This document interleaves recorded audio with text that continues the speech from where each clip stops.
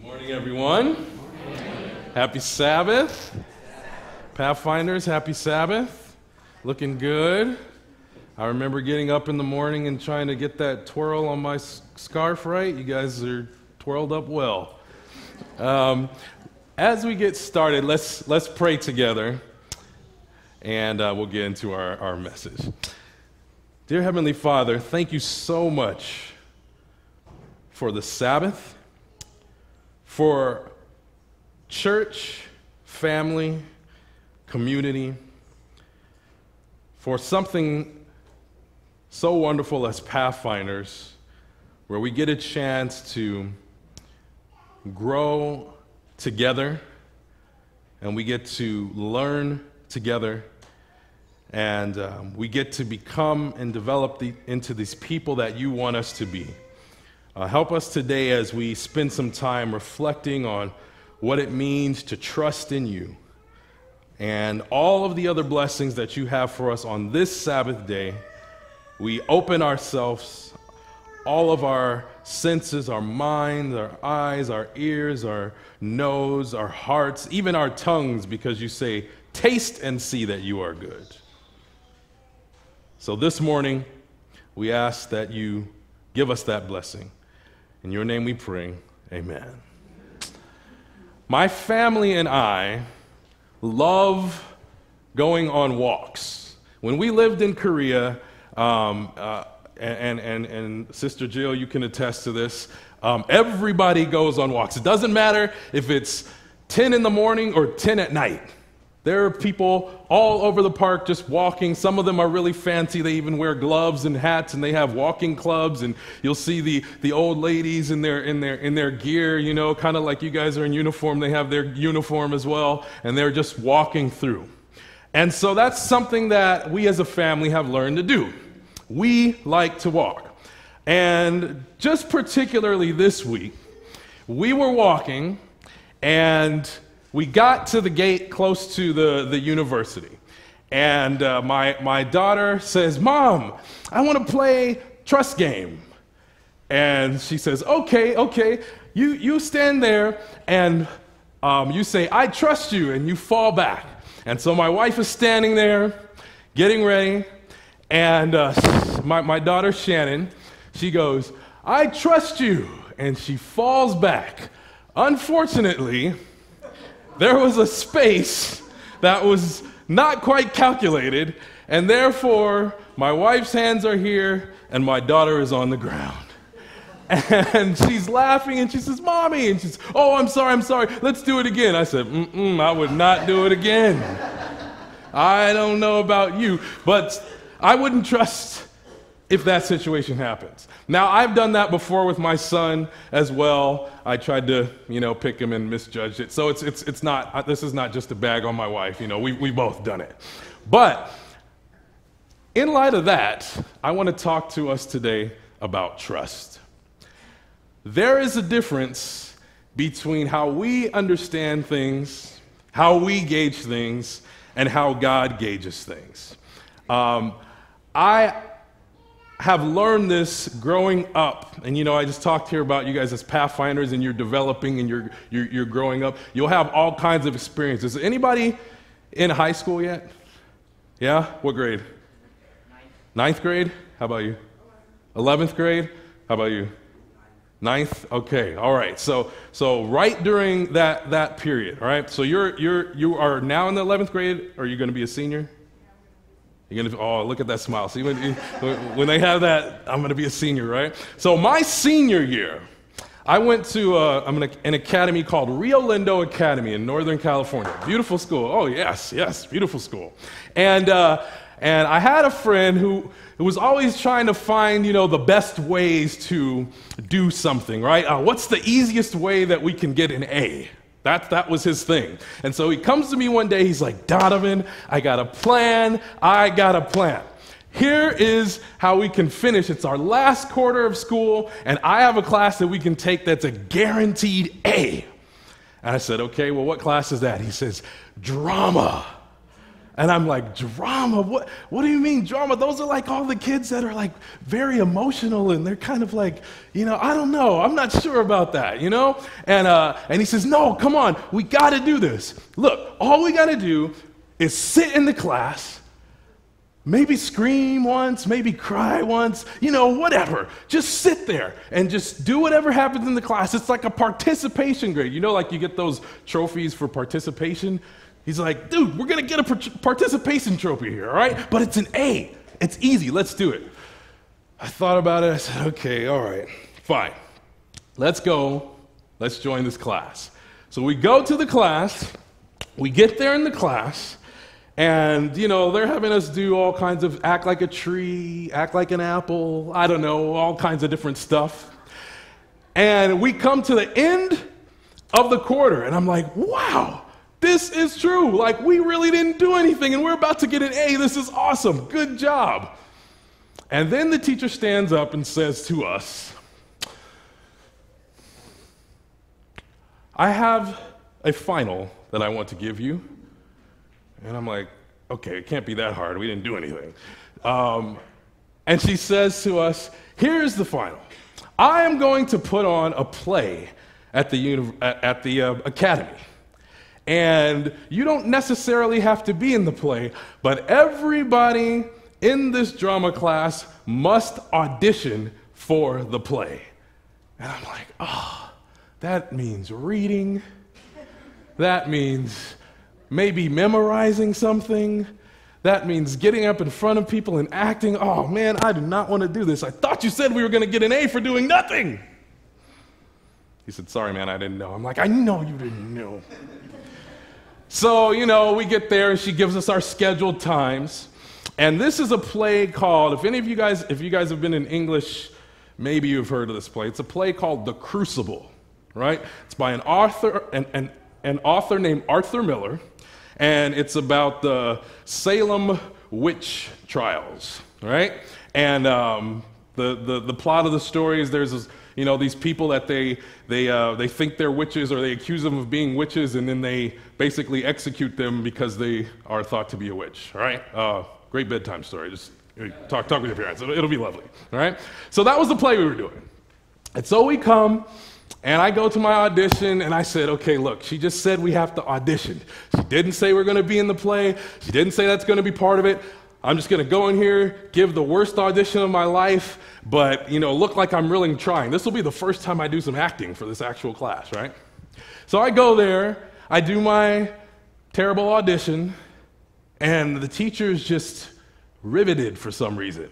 I think it's because she didn't have enough people for her play, but she was trying to be kind of encouraging, right? She says, wow, that was wonderful. You got the part. And I was like, what? No, I didn't get the part. She says, yes, that was wonderful. You got the part. And I'm like, okay, what part do you want me to play? And she goes, there's this character in there. His name is John Proctor. I want you to go and read the lines, and that's the part you're going to do. So I'm like, all right, John Proctor, whoever. Who's this guy, John Proctor? Maybe he's a farmer. He has like a line, like they're over there or something like that, right?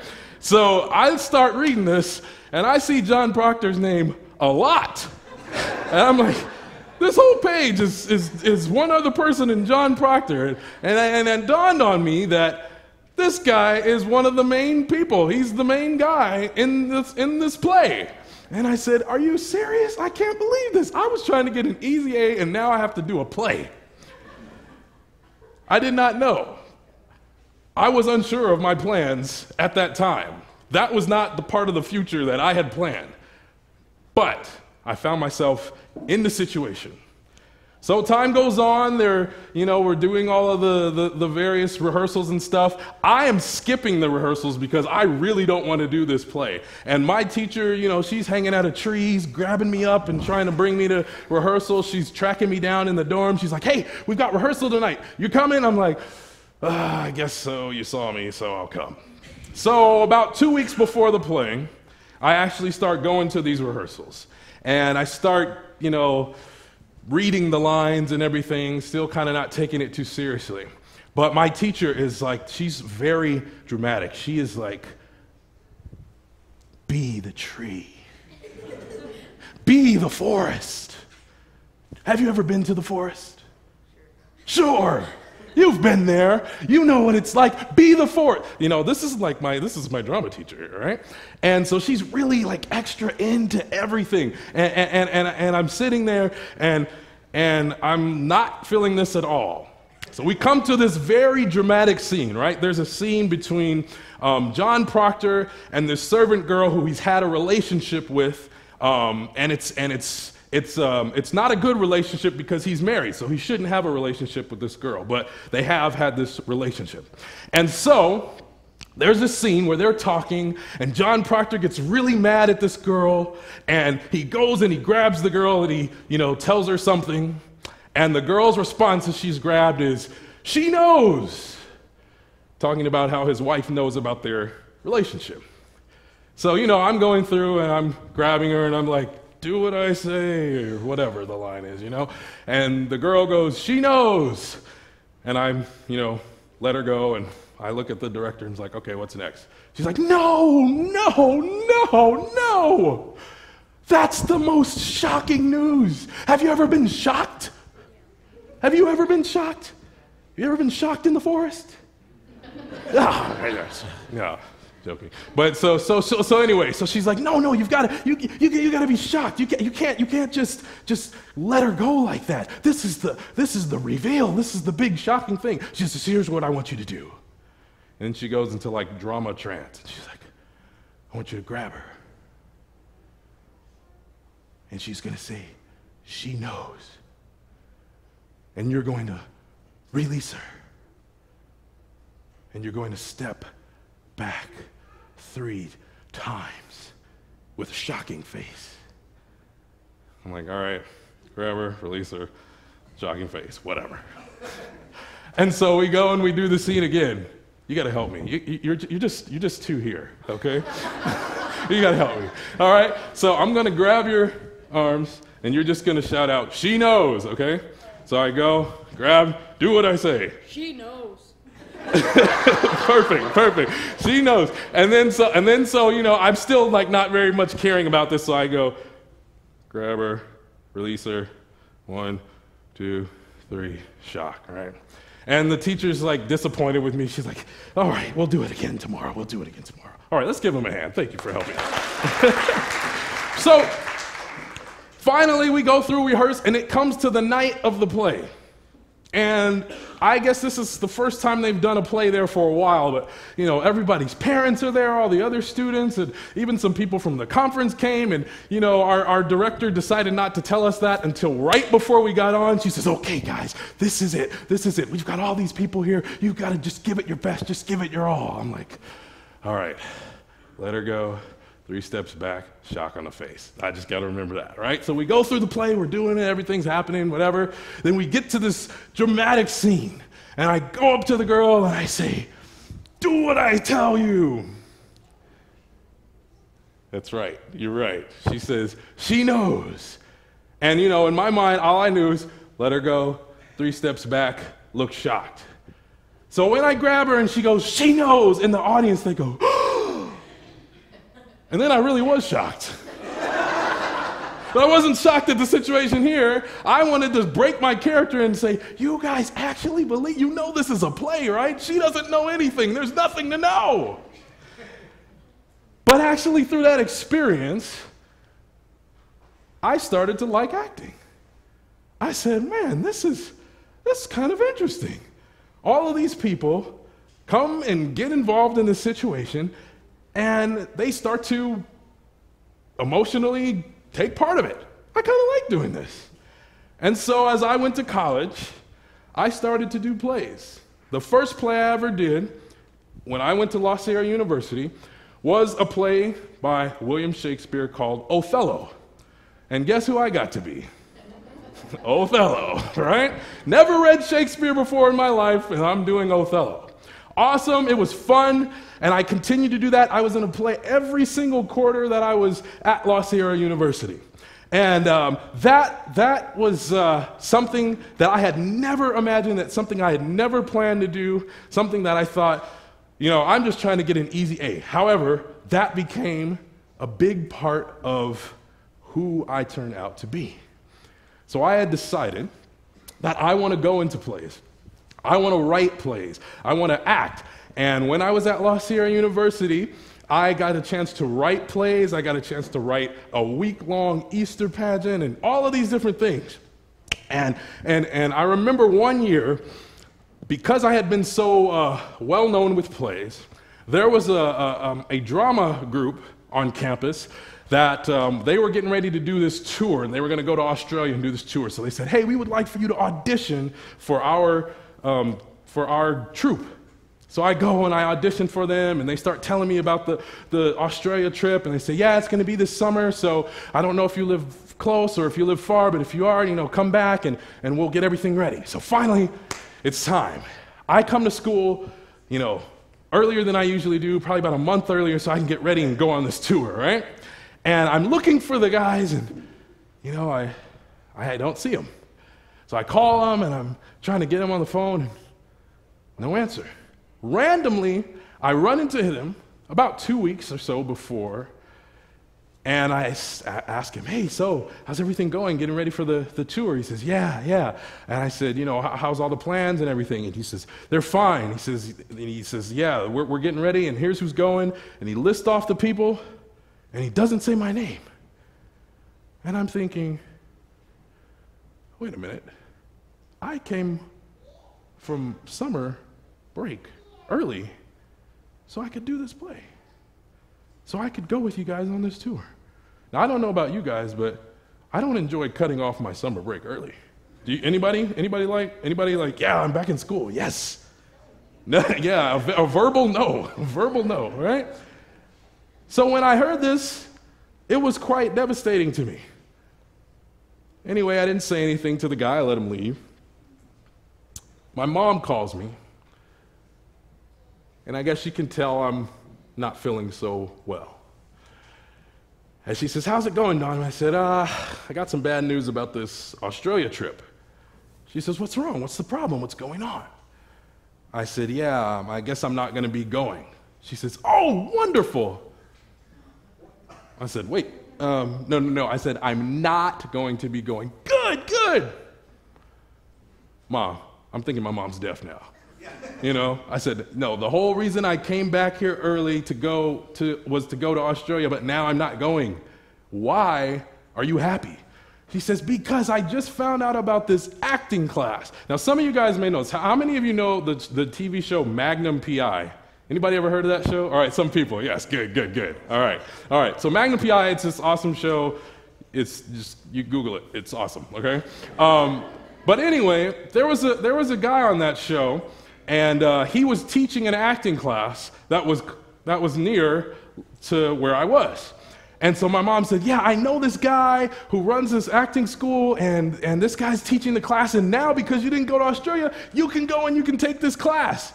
And I was like, I don't have any money. She says, yeah, no, I've saved up money. I'm going to pay for it for you so you can go and take this acting class with this famous actor. I'm like, what? Good, yes, awesome, good. And so I got a chance to take this class. Even though I thought it was the worst time, it was actually the best time, because that opened up a whole bunch of other opportunities for me. Once I got back from Korea, I was able to do all these commercials. I was in a LeBron James commercial. I've been on CSI New York and CSI Miami and all these things just because of some of those opportunities that I got. Things that I thought I would never get in life. Those were not part of my plans. Those were not things that I felt would be part of my future. Yet, because of how things worked out, they were. Now, I want to transition to our verses here.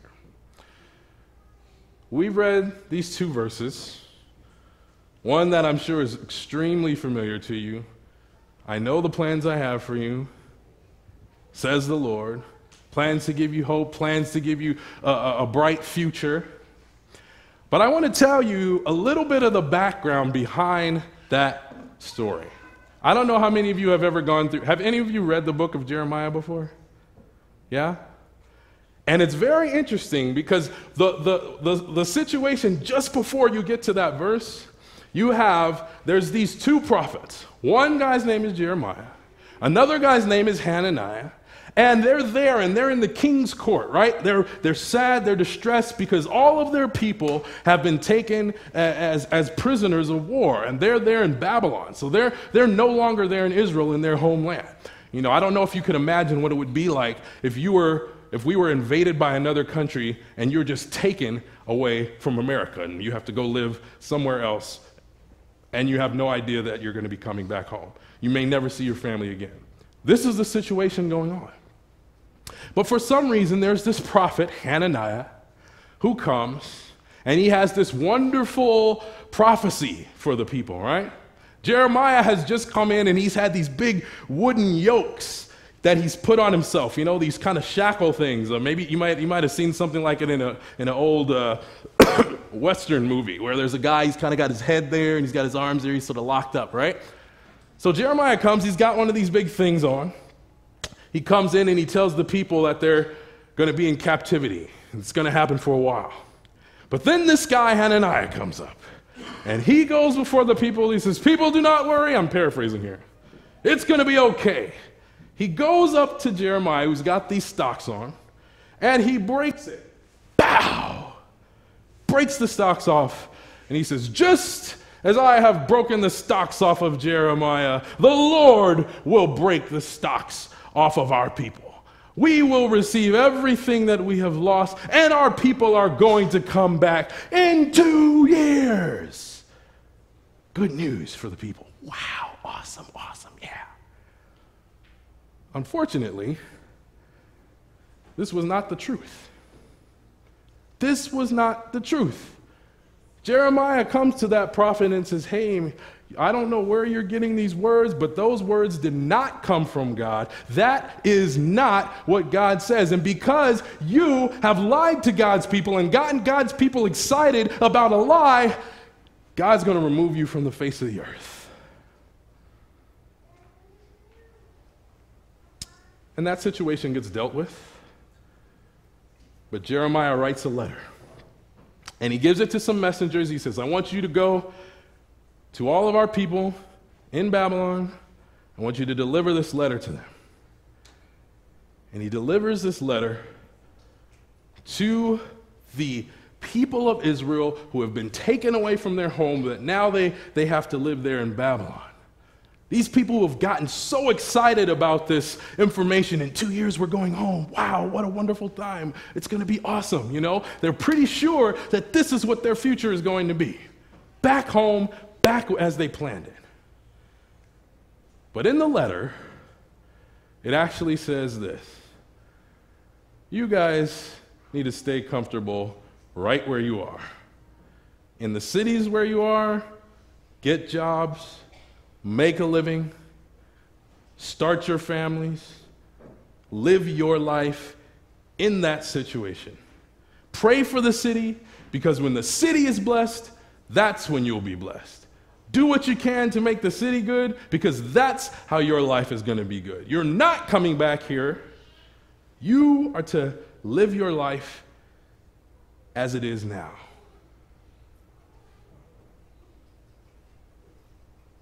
But don't worry, because I know the plans I have for you, says the Lord. Plans to prosper you, plans to give you hope and a future. Now, I'm not sure if you knew the context of that, but that sounds quite a bit different than how we may present it. A lot of times we look at that verse and we say, God has these wonderful things in store for me, and it's going to happen, and I know and I understand this is how my life is going to pan out. It's going to be wonderful. Yes. But we never think about our situation. We never think about, maybe I have misunderstood how God's going to work this thing out. Maybe I am not actually going to get the big house, or maybe I'm not actually going to have all this kind of fantasy life, right? All those situations I just told you guys about my life and how they worked out well, yeah, they worked out well, but I didn't even know that until after it was all over. I didn't know that until looking back at the situation. But the question we have to ask, and the thing that you have to start to learn now as young people, as you're developing now, is how do you live life when you're uncertain about the future? We've all had times where we feel that way. We've all had times where there's a certain thing that happens in our lives, and we are not sure how that is going to pan out. I don't know how many of you have been experiencing or have been have friends that maybe have been a part of this fire that has been happening. How far are they with containing that? Is it taken care of now? It's done? Okay.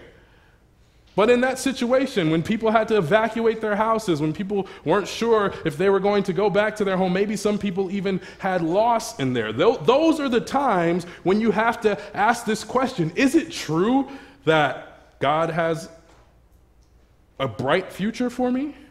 Is it true that even though I find myself in this situation, that my future is something that I have to hope for? Those are the times when you have to ask yourself, is God really real?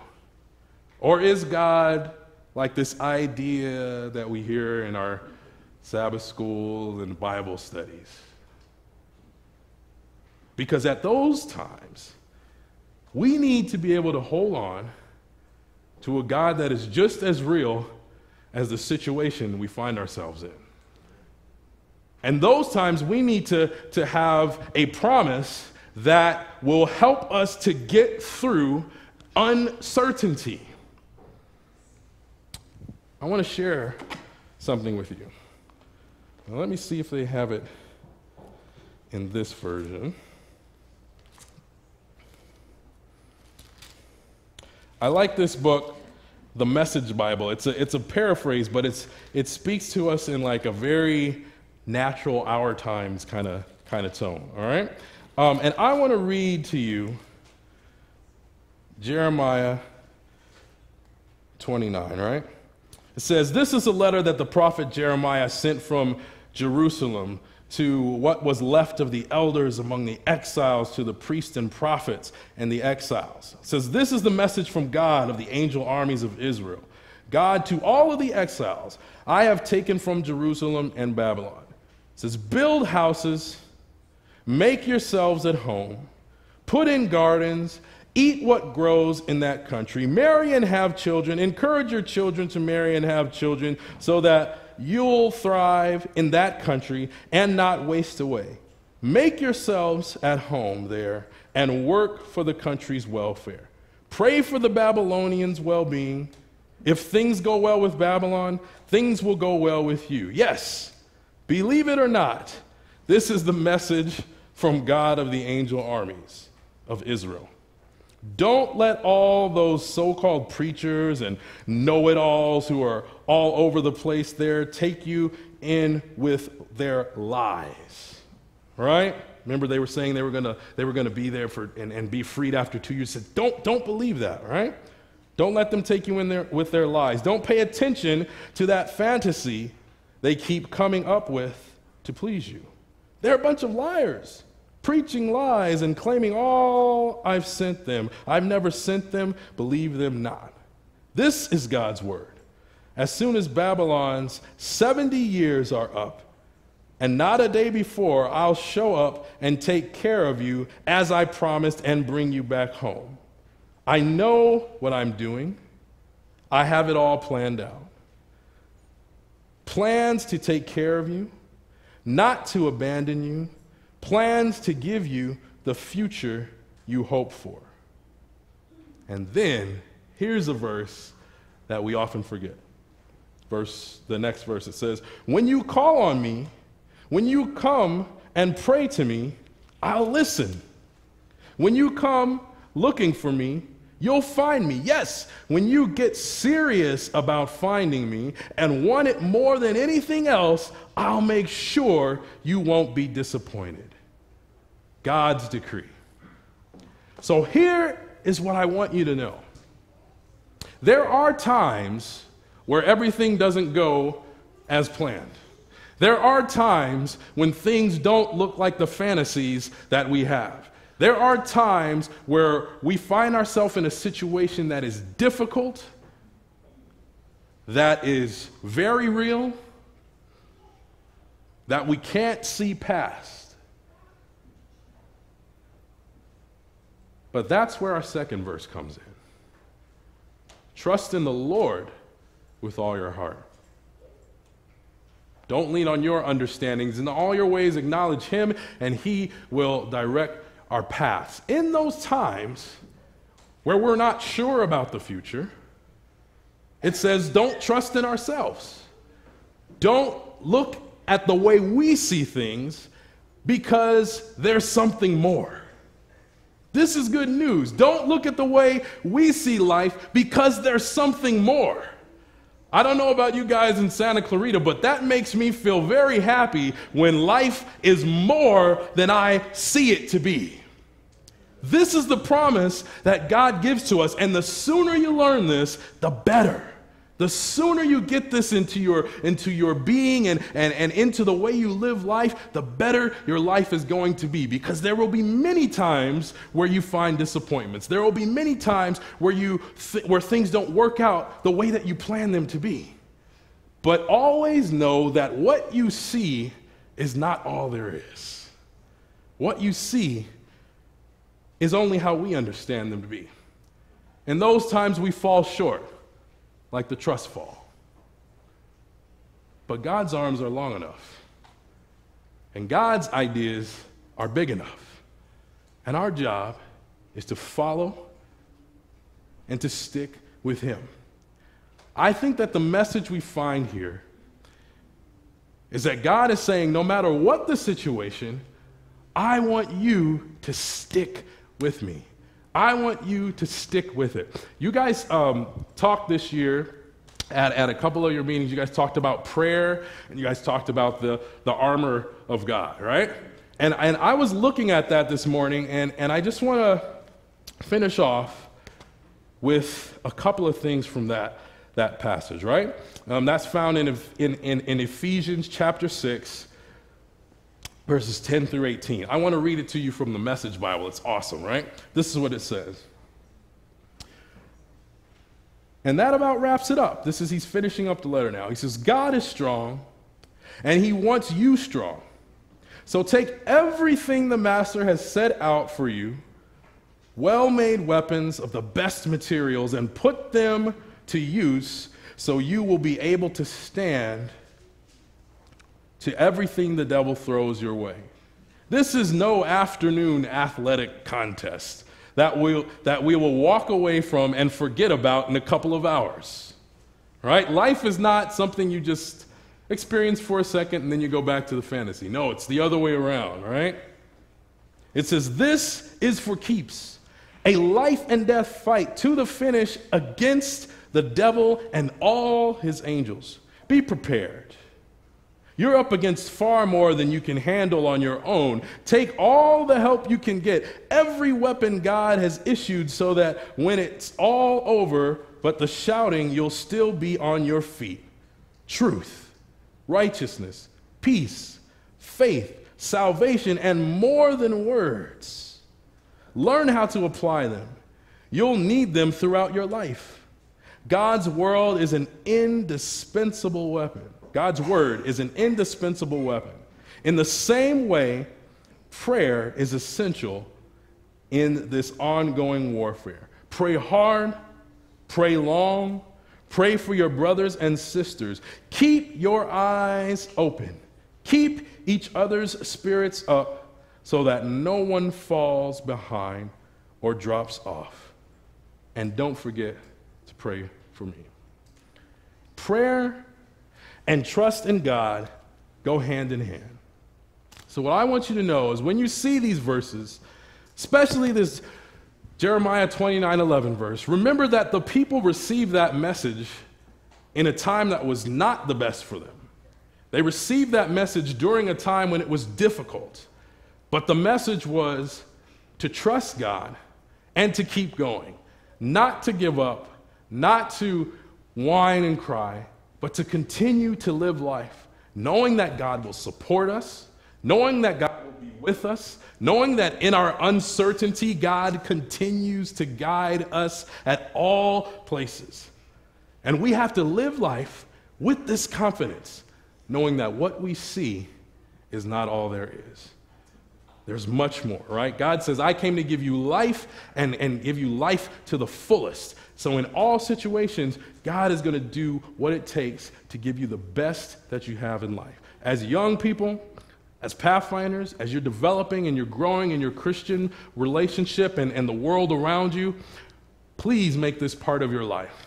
Please make this something that you hold, and we'll find times where you may have friends that aren't in this same situation, that don't have the same understanding, and that's a time for you to be able to share something that's hopeful for them. This is the awesome thing about God. Once you get it, you can share it. Repeat that after me. Once I get it, I can share it. Once I get it, I can share it. Let's do that all, church. Once I get it, I can share it.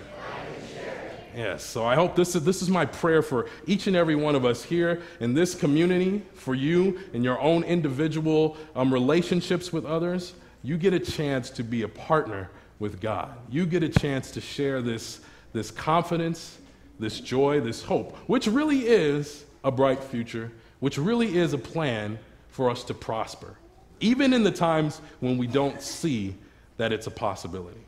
It's all possible through God. So this is my prayer. This is what I hope you celebrate, and this is the joy that I hope you continue to have as you go through your life, as you continue to develop as young people, and as we as a church continue to support each other and grow our young people and our faith and connect with our community around us. What we see is not all there is, because God has more. Amen.